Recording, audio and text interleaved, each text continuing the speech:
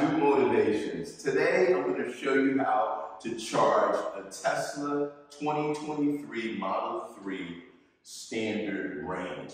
I'm proud to say I've owned this vehicle for about 30 days. I have about 1,200 miles on it.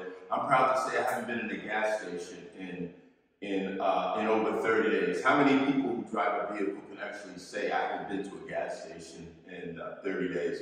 Unfortunately, only 7% of the people in this country are driving all electric vehicles. So once you do get an electric vehicle, it's going to be actually a good feeling. So there's three ways to charge the Tesla Model 3. There's one way is through the regular 120 volt outlet that's in your home, that you plug in any appliance or anything in your home.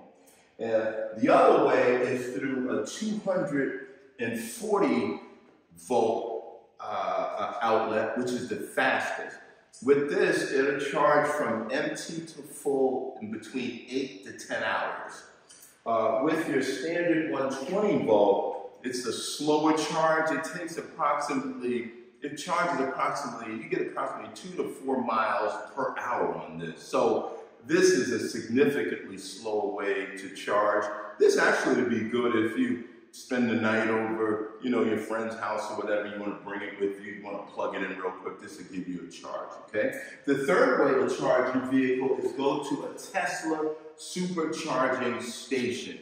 And that's actually the fastest way. I believe it can go from, it can charge a full charge in about 15 to 30 minutes. So that's the other way to charge it up. Okay, now I'm gonna plug it in right into my 240 volt outlet. You just push it, make sure it's nice and firm. And there's actually 3 ways to open the charge port, okay? One way is just hit it with your hand. Open it like that, okay? You just close it like that, okay? Or you can use the actual charging device and you press and hold that, and it opens like that. Now, once it opens, when it turns white like that, that means it's ready to charge. You just plug it in nice and firmly. Blue means it's preparing to charge, okay? Green means it's actually charging.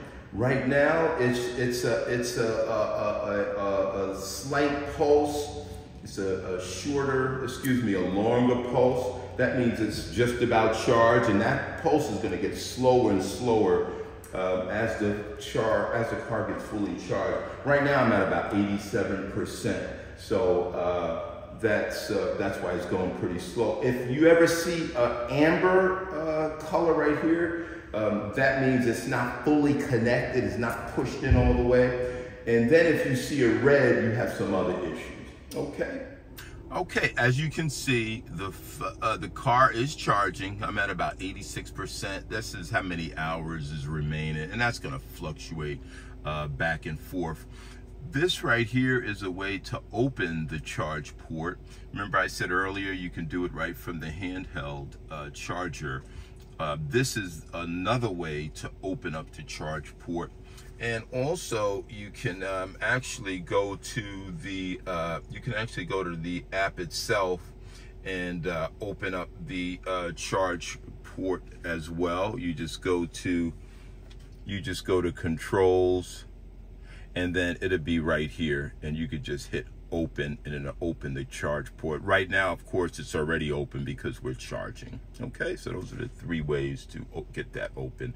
Or you can touch the back of the car, or touch the car port and open it as well. And to stop charging, all you want to do is press this button right here on the top. When it turns white, it's ready to go.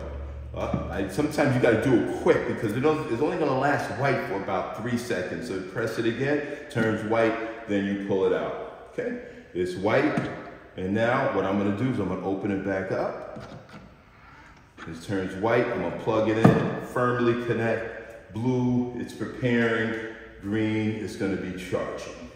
And then if you come around right into the front of the vehicle, it's going to actually show the vehicle being charged.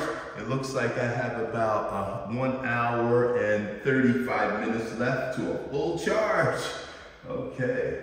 Hey, there you have it. Now you know how to charge a Tesla Model 3. Also, if I've helped you in any way, please like and subscribe to my channel. And please also share. Thank you very much.